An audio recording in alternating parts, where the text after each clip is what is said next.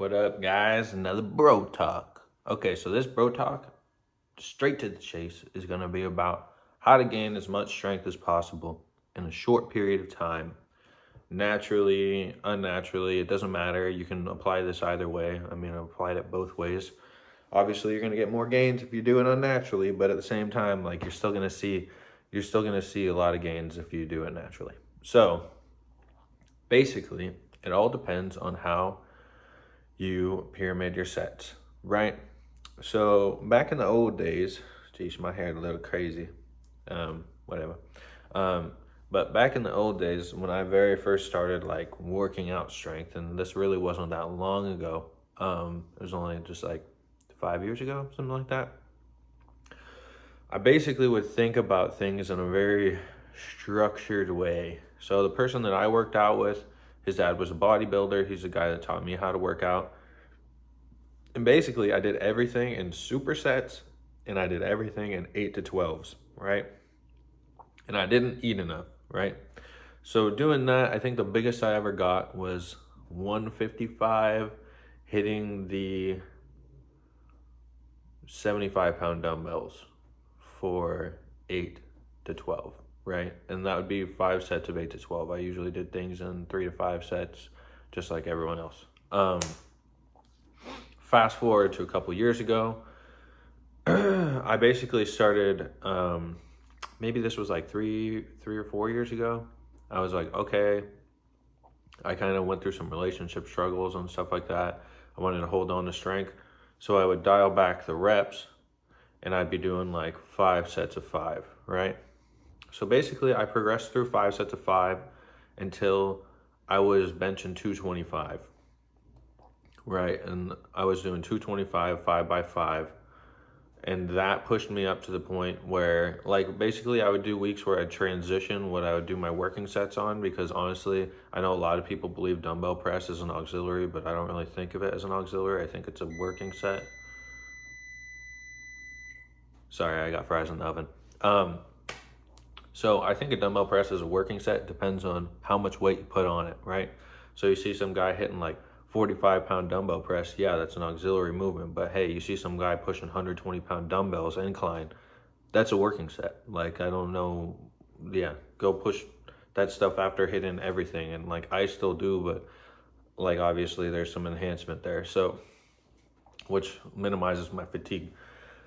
But all I'm saying is, basically, there was a point where I was pushing 5 by 5. I got 5 by 5, 225. And then I remember I just kind of came in the gym one day and I was like, you know, I kind of want to see how much I can push. So I put like, I want to say it was like 255 on, or 245. I don't even know. Maybe it was 265. All I know is I put it on. I got 2 reps. I had my homie spot me, and I was like, holy shit. I was like, I've never done that. And then that same day, I put 275 on, and I barely failed it. Like, I remember I like hit it, push it up, and like I stopped right before the rack, right? Right before.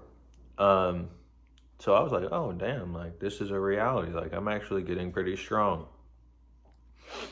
So this moment was very core in my thought process for gaining strength, because for whatever reason it created this addiction in my mind that sparked it, right? And this is really what led to me becoming enhanced and everything like that. Like, I really am not the guy that like super cares about my physique. I would like to look full and like good, but like that is not why I became enhanced. It was so that I could lift more weight, right? That's all I really cared about at the time.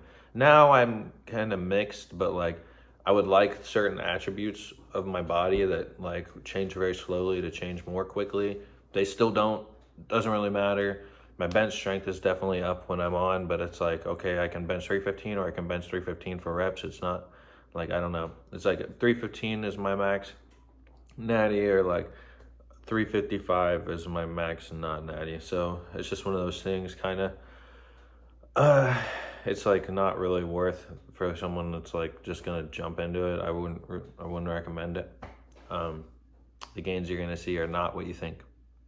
at least from just test, right? Like, I don't know. At some point I'll go to like Thailand to get pharmaceutical grade kind of stuff and like do that whole thing, and we'll see how that is. But at this point I would say don't do it. Basically, I moved from the 5x5 to pyramiding up to a top set of 2 to 1 reps, right?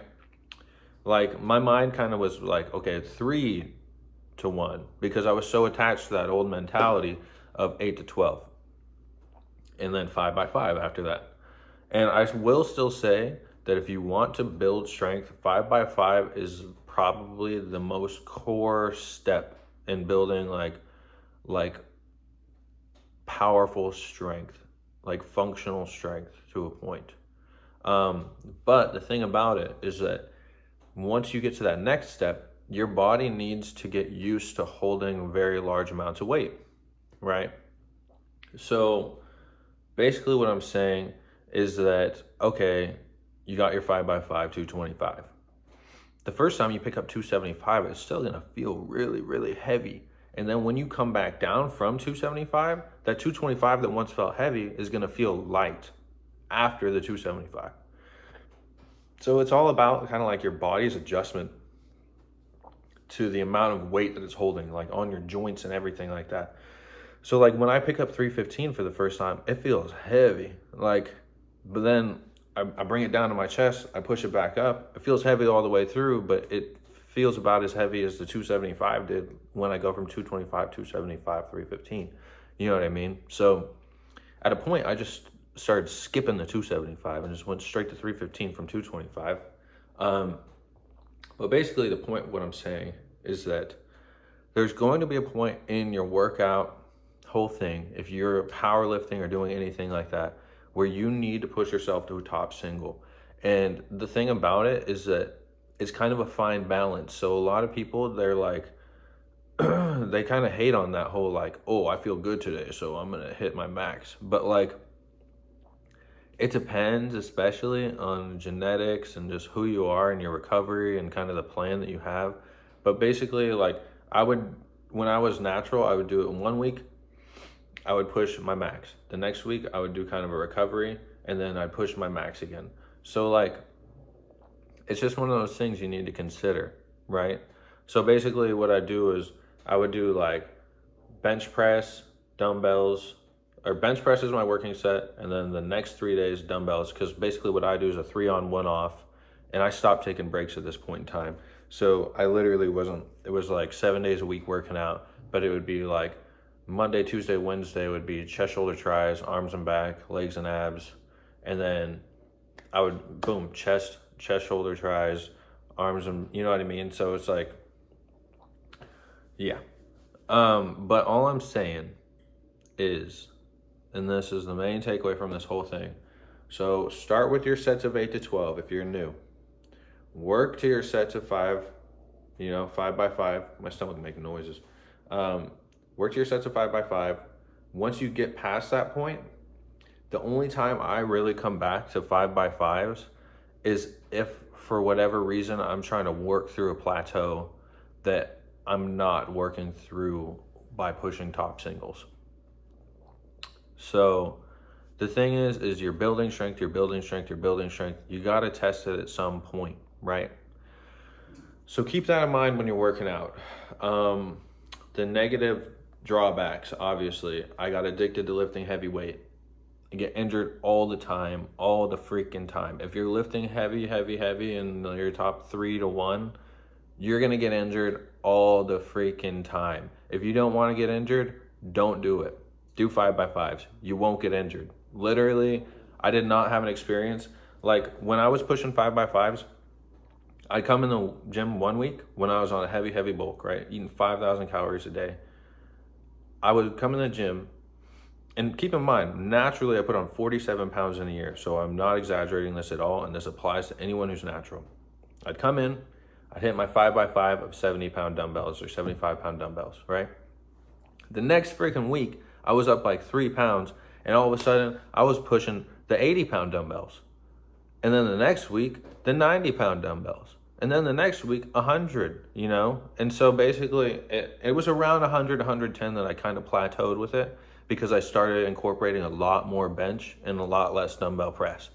But like initially, I was making gains like that. So it's like, you see how the ramping goes, and it's not going to be week to week, but it's like, you're going to know, you know, it's like, okay, I picked up the 95-pound dumbbells and these ones feel heavy. I'm not going to get my full 5x5. Okay, we're going to stick with these until I get this 5x5. And then boom, once we get that 5x5, we're pushing that up to the 95s. Once we get that to a 5x5, we're pushing that up to 100s. And the same thing applies with your bench, right? So keep in mind, I keep saying keep in mind, but if you don't want to get hurt, don't work up to your top threes to singles. Honestly, threes are a lot safer. Doubles and singles, you're going to get hurt at some point, and you're not even going to be aware that it happened. Your adrenaline's pumping. You're so addicted to this shit, right? But yeah, I will say 5x5s are the key to building functional strength in the gym. So there you go. That's the key. This is the key. I love you guys. I hope you have a wonderful day. I know that was a long talk about literally just me beating that same thing into your head. But if you're a small guy, if you're a fat guy, eat a lot of food, eat a lot of protein, make sure it's good food. I've been eating a lot of crappy food lately, which sucks for my life. But at the same time, I'm having a reasonably good time about it. So whatever. And I'm making gains in the gym, and that's what matters to a point. So 5x5s. Push that weight up. Keep pushing that weight up. If you notice that you're just sticking with the same freaking weight for a long time, eat more and push that weight up. Don't be a turd butt. You know what I mean? Like, try harder, bro. Okay, I love you. Have a wonderful day. You guys are amazing. Peace.